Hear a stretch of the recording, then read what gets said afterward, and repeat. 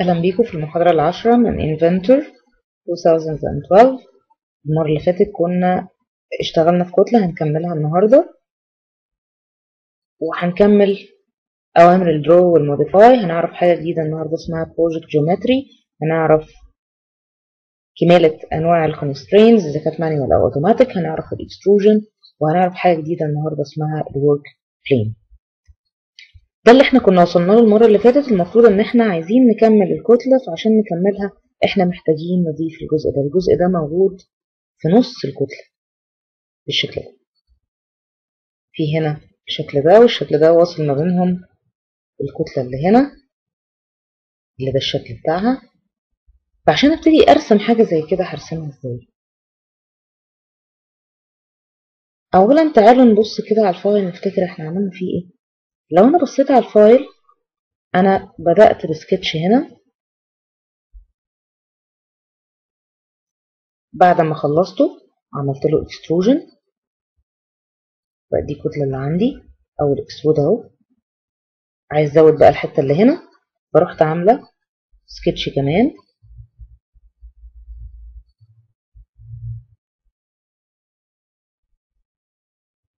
فينش، وعملنا له اكستروجن عشان يعمل لنا الكتلة اللي هنا. وبعدين عملنا سكتش على الوش ده،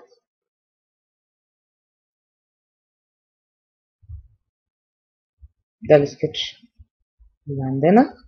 الجزء ده كان منه بارز، فبعد ما عملنا فينش وعملنا اكسترود رحنا رسمنا السكتش اللي هنا وعملنا له اكستروجن بالمسافة دي. فعشان ابتدي اعمل الكتلة اللي هنا هعمل حاجة جديدة بقى. ايه اللي هعمله؟ هو انا هرسم على اي وش من وشوش الكتلة دي ولا اي وش؟ امال هعمل ايه؟ هعمل حاجة اقدر احط عليها السكتش في مكان ما يكونش فيه فيسز، ويكون الاسهل لي ان انا اعمله في الجزء ده. يعني انا الاسهل لي في الكتلة دي ان انا اعمل ورك بلين في النص وارسم عليه السكتش بتاعي واعمل له اكستروجن يمين وشماله، لان ده فعلا الجزء اللي هنا ده في نص الكتلة. طيب عشان اعمل حاجة زي كده الورك بلين ده هحطه فين وهحطه ازاي؟ وايه هو الورك بلين اصلا؟ احنا من اول ما ابتدينا عرفنا ان السكتش عشان اقول له كرييت تو دي سكتش لازم يطلب مني بلين احط عليه السكتش ده. فالبلين ممكن اقول له السطح ده السطح ده السطح ده، اي سطح انا عايزاه. انما لو انا عايزه اخلي ده في نص الكتله، انا ما عنديش اي فيسز جوه الكتله وفي النص مفيش.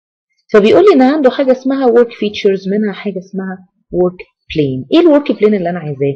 انا عايزه ورك بلين من انهي نوع؟ في هنا انواع. في ورك بلينز معتمده على فيسز في الكتله، في ورك بلينز معتمده على ايدجز او على بوينتس او على كيرفد فيتشرز. اللي انا عايزاه ورك بلين في النص ما بين تو بلينز. ده البلين الاولاني، ده البلين الثاني. يروح اعمل لي ورك بلين في النص. هعمل بيه ايه بقى الورك بلين ده؟ هعمل بيه سكتش. يعني هقول له كرييت تو دي سكتش، وما يسالني فين السكتش الجديد ده مش هقول له على الفيس ده ولا على الفيس ده، هقول له على الورك بلين ده. وبنختار الورك بلين مش من نصه، بنختاره من الايدجز بتاعته. بس انا كده اتعمل لي سكتش في نص الكتله. طيب الورك بلين انا مش عايزاه يظهر خلاص، يعني انا استخدمته بس مش همسحه لانه مبني عليه سكتش. لو مسحته همسح على السكتش كمان. فهعمل رايت كليك واقول له شيل الفيزابيلتي، فيبقى الورك بلين عندي موجود انما مش باين عندي. طيب انا محتاجه اعمل ايه بقى؟ انا شكل الجريدينت بتاع الكتله الشيدنج بتاعها ده مش مخليني عارفه اشوف كويس، فهختار من رايت كليك حاجه اسمها سلايس جرافيكس، الاختصار بتاعها F7، عشان الكتله بتاعتي يبقى كانها مقطوعه وانا شغاله فيها كده. هبتدي ارسم، هبتدي بخط كده افقي، هبتدي ارسم. فعشان ارسم انا محتاجه ارسم الخط ده اللي هو في الحقيقه مش موجود عندي في السكتش. ده اللي بينور عندي كان الخط اللي هناك اسقاطه. يعني انا هنا في الحقيقه ما عنديش خطوط، انما اللي باين لي ده هو اسقاط الخط اللي هناك. طب انا عايزه اجيب اسقاط الخط ده عندي عشان ابتدي ارسم عليه. هروح قايله له حاجه اسمها بروجكت جيومتري. كلمة بروجكت جيومتري معناها ان انا بطلب منه ان هو يعمل لي اسقاط للخط اللي مش في السكتش عندي عشان يبقى موجود في السكتش، وبالتالي لما ارسم يبقى في نقط انا عارفة ان انا بادية منها، يبقى انا عارفة ان الخط الافقي اللي بيترسم ده بيترسم من الخط ده، لان احنا عارفين لما بنرسم بوينتس لازم البوينتس دي تمسك في حاجة عشان يبقى الرسمة بتاعتنا مظبوطة. فانا هرسم الخط ده فهيمسك فين؟ هيمسك في الخط ده اللي انا لسه عامله له حالا بروجكت جيومتري. طيب عندي هنا دايره نص قطرها 13، فهقول له ان انا عندي دايره، الدايره دي علاقتها بالخط ده انها مماس،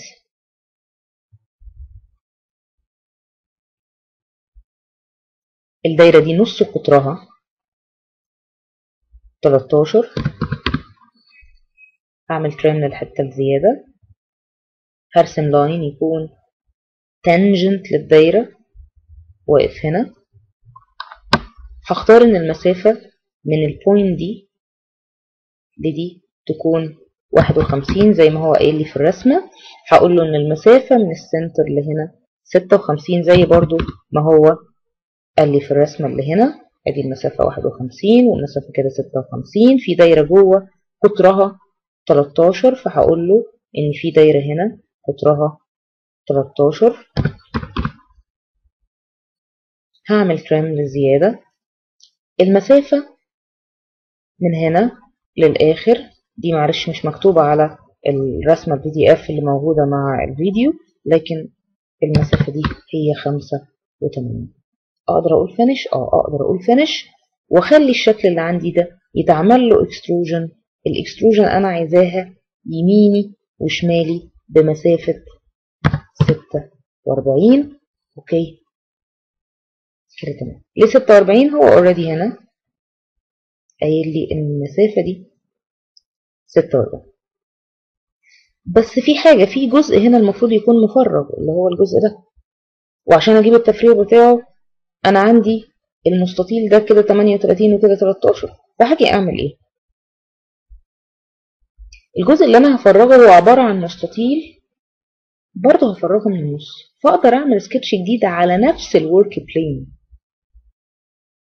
هضغط على F7، هرسم بقى المستطيل اللي هو قال لي عليه، فعشان ارسمه ويبقى ماسك في نقط اوريدي فعلا موجوده، ما يبقاش نقطه صفراء تبقى نقطه خضراء كده تلضم كده في الايه في الخطوط. بصوا يا بستنى النقطه دي تمسك في الخط وارسم، او ان انا اقول له اعمل لي بروجكت جيومتري للخط ده وللخط ده، فلما ارسم المستطيل يبقى المستطيل عندي هنا كده تمام. الابعاد اللي عندي كام؟ 38 في 13، دي 38 تاب، دي 13 انتر. ده الشكل اللي عندي. الجزء اللي انا عايزه اعمل له اكستروجن مش هو الجزء ده النيجاتيف بتاعه. طب عشان اعمل كده اعمل ايه؟ ببساطه من سكتش بروجكت جيومتري، انت قاري الخط ده اهو، قاري ده وقاري الخط ده، اعمل لي بروجكت جيومتري ده، بروجكت جيومتري ده، بروجكت جيومتري للدايره. مش هنعمل فينش، هنروح لموديل نختار اكسترود، هنختار الاكستروجن دي يميني وشمالي، كات.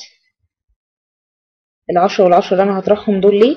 عشان ال10 وال10 هما السكنس لدي ولدي اللي هو ال10 وال10، وابقى انا كده عملت الكتله بالشكل ده. دي هل عندنا طريقه تانية؟ عندنا فعلا طريقه تانية نقدر نعمل بيها نفس الكتله دي مره تانية، هتبقى بالورك بلينز. برضه بالورك بلينز، بس هنعملها بطريقه مختلفه، ان احنا هنعمل الجزء ده والجزء ده وبعدين نوصل ما بينهم بالبوكس اللي هنا. الكلام ده هنعرفه بأمر الله المرة الجاية إن شاء الله. المرة الجاية في المحاضرة رقم 11 هنكمل الكتلة اللي عندنا دي بطريقة تانية. أشوفكم على خير. السلام عليكم ورحمة الله وبركاته.